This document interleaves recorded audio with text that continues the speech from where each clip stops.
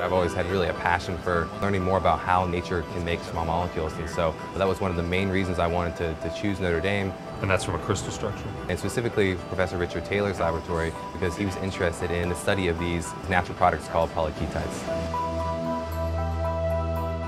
We want to make organic molecules.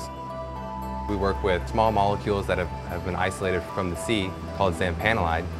It's very hard to get even a milligram of this compound. And so it's very biologically active as an anti-cancer agent. And so as a synthetic organic chemist, this really puts me in a good position to figure out and learn more about the biology of these really exciting natural products. Once I was able to synthesize this natural product, I was able to take it to the National Institutes of Health in Washington, D.C. and able to start really doing some tubulin-resistant mutant experiments to figure out where this molecule binds, and that's really important for designing more active analog of this compound. My hope is to learn more about how these compounds can treat cancer, but also maybe one day will actually be an anti-cancer therapeutic agent.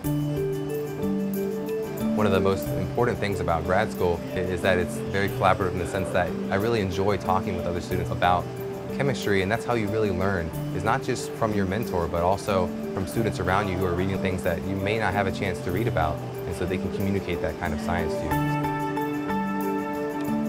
The biggest reason I chose Notre Dame is because the mentors here actually care about how you develop as a chemist. They were very personable, which I did not find at other universities.